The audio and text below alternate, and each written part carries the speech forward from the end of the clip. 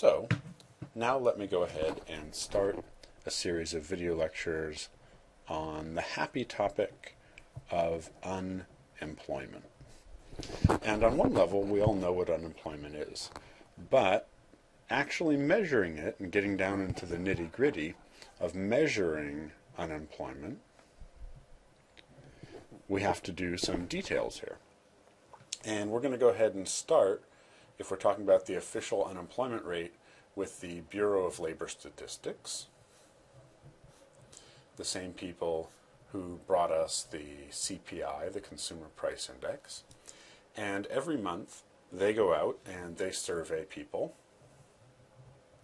They survey households in particular. And I'll talk about some of the other surveys later. But they survey households and they ask people, were you employed, or were you unemployed, or were you not looking for work? So essentially they're going to throw people into one of three categories. If you're employed, you worked at least 1 hour for pay in the last 2 weeks. And actually, if you work without pay in a family business or farm, that actually counts as employment as well. Or you're unemployed, or you're not in the labor force. And the distinction here is often a tripping point for students. Unemployed is you have no job, or you haven't worked at least 1 week, 1 hour for pay, 1 hour, have not worked at least 1 hour for pay,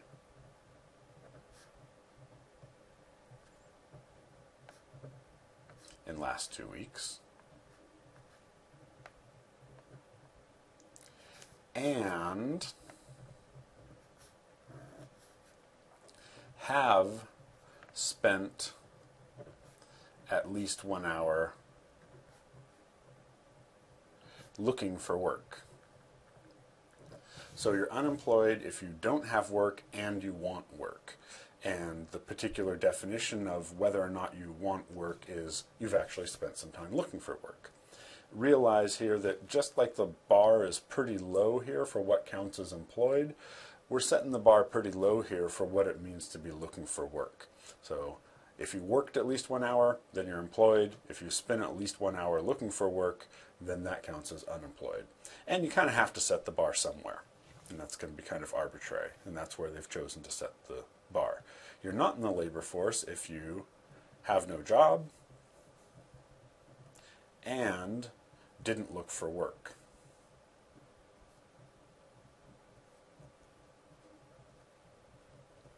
So everyone should fall into one of these three categories. The labor force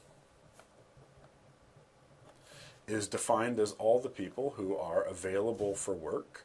So that is the employed plus the unemployed. So these people are the unemployed and these people are employed. And again, just to repeat myself and make super sure everyone understands, someone who has no job and doesn't want a job isn't counted as unemployed by the Bureau of Labor Statistics. It's only the people who don't have a job and do want one and are actively seeking one who count as unemployed. So, with all these numbers, we can go ahead and look at a couple of different statistics.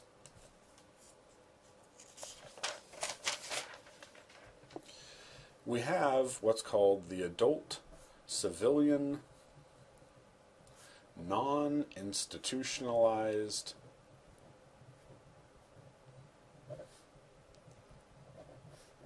population, which is a lot of words.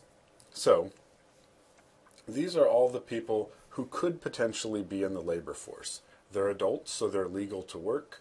They're civilians, so they're not in the military, and They're non-institutionalized means they're not in jail, they're not in a mental health facility or something like that. So these are all the people who are available for work. And again, they fall, every one of these people, by the way we've defined our categories, falls as either employed, unemployed,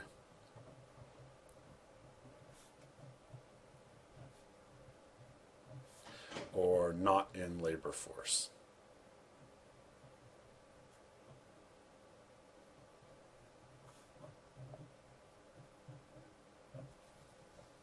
Okay, so the labor force participation rate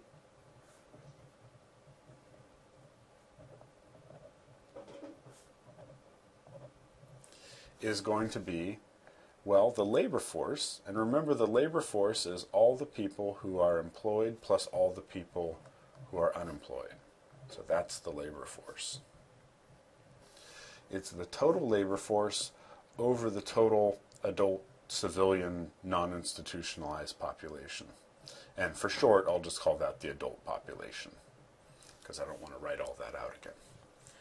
The unemployment rate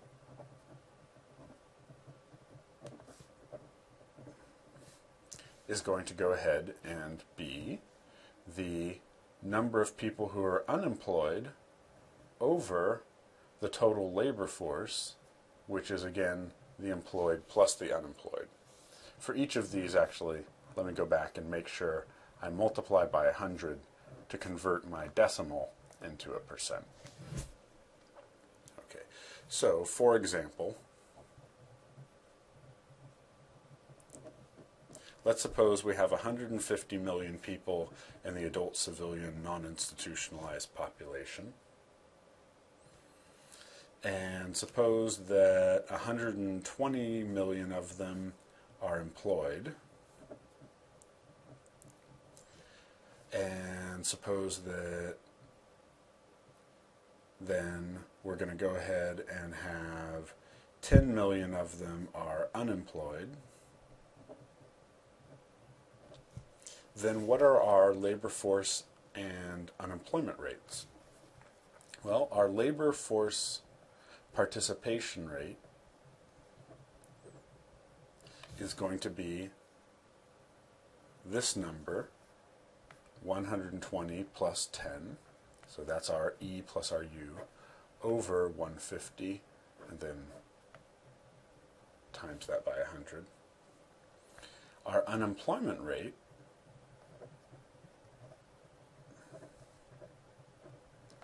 is going to be our 10 million unemployed people over 120 plus 10, and then all that times 100. So that's basically how those statistics kind of work. Now, there are other sources of data on employment. These don't enter into the official unemployment rate calculations, but they do provide some useful insight in what's going on with employment out there. We talked about the household survey already, and that's what's used to measure what's going on with particular individuals.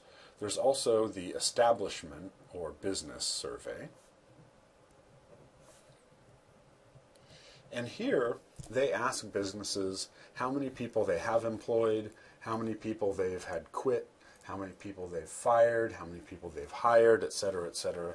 This is sometimes called the JOLT survey, job openings and leavers and turnovers, I think survey is what that stands for. And so when you hear about blah, so and so many thousand jobs created, that kind of data comes from the establishment survey. And notice you wouldn't actually be able to get that data from the unemployment statistics directly, because someone who goes from being employed at one job to being employed at two jobs, or being employed at two jobs down to one job, that changes the number of jobs that's existing in the economy, even though it doesn't change someone's employment status. So again, that's where our jobs created or jobs destroyed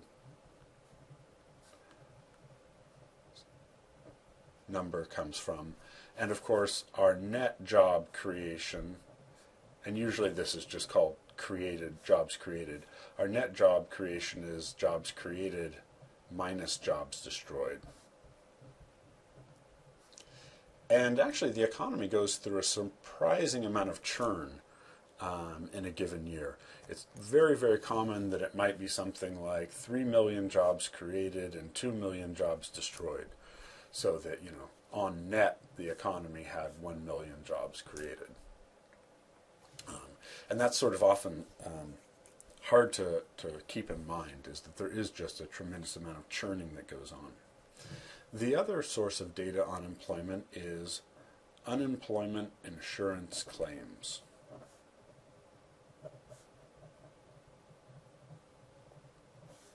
So sometimes if you're listening to the business news or just the news in general, they'll say, initial unemployment insurance claims are up or down or sideways or whatever.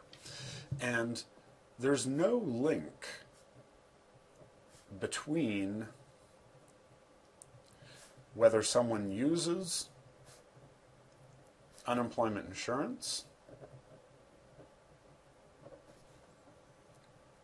and how they are counted in the unemployment statistics.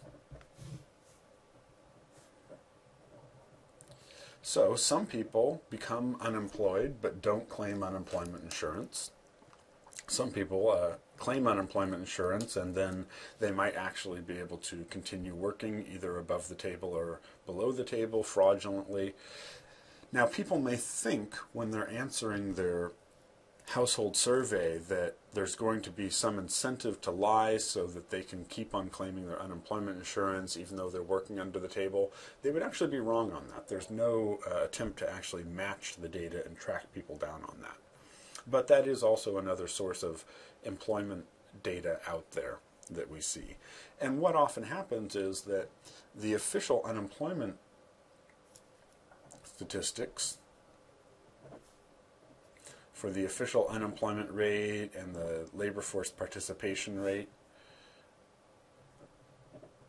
they come out once per month. But then these other two sources of data come out between the once per month that the unemployment rate comes out. And so often these figures here are used to try and predict what the unemployment numbers will be when they come out at next month. So they're used to predict things.